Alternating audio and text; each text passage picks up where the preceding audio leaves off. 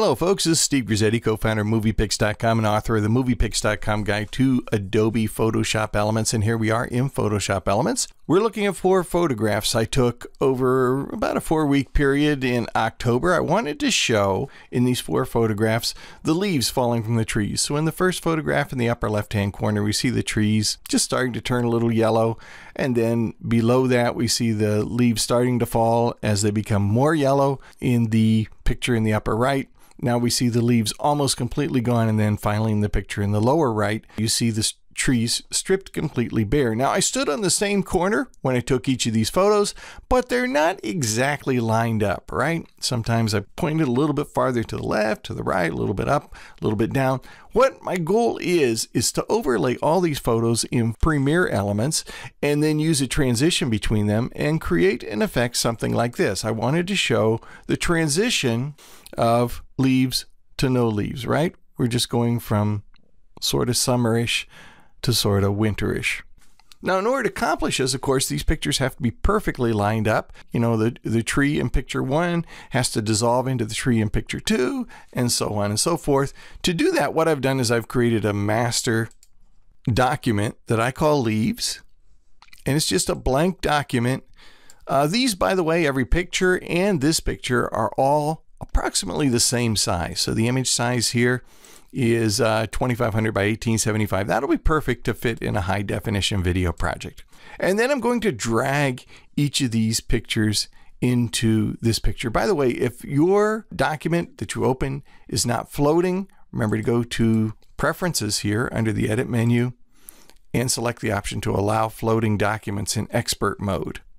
Otherwise, they're all going to be locked into this grid and you won't be able to do this shortcut, which is that you just drag the pictures, drag 1, drag 2, drag 3, and drag 4. So I've got the 4 pictures now all in my one document, my Leaves PSD. And I have, by the way, the layers turned on here so that I can see each of those 4 pictures, each as a separate layer in my document.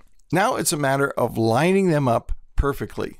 So to do that, what I'm going to do is I'm just going to toggle off each except for this very first layer.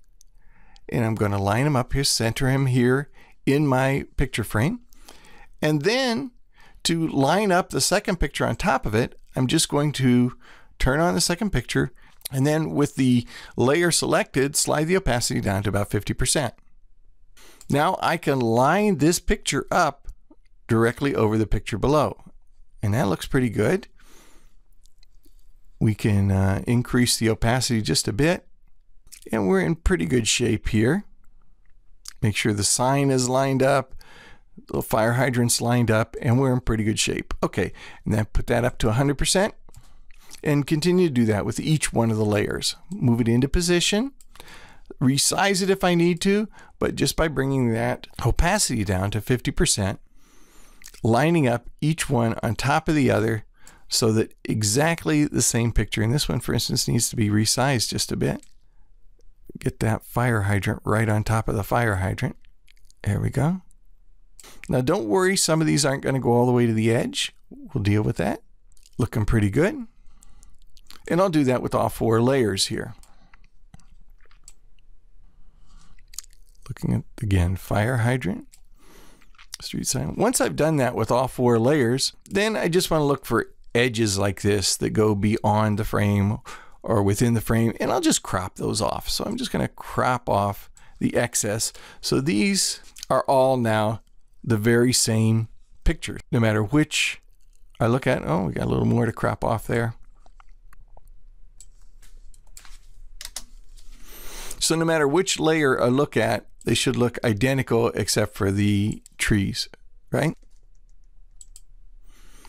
And once I've done that, I can output these pictures. I'm going to have 4 identical pictures except for the change in the weather.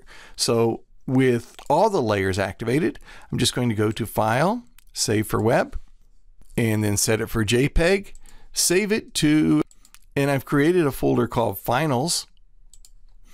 And I'm going to call this one Leaves 1. Actually, this is leaves 4 since it's the top layer. There's leaves 4. We'll turn off layer number 1. We'll export this using File, Save for Web. We'll call this one leaves 3.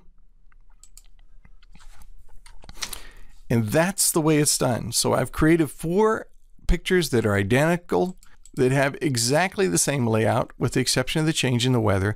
I can lay these one on top of each other and use the transition between them. And I'm just going to use a simple cross dissolve. And my end result here will be, again, the perfect dissolve from one photo to the other, each of them perfectly lined up so that I see the transition of leaves to no leaves. That's the way it's done. Now, if you want to know more tricks and tips like this, check out all the tutorials we have at moviepix.com. And if you want to know every single thing about how Photoshop Elements works, check out the moviepix.com guide to Adobe Photoshop Elements. It's available at amazon.com. And why not pick up the moviepix.com guide to Premiere Elements also? I'm the author of both books. My name is Steve Grizzetti. Thanks for joining me. We'll see you again real soon.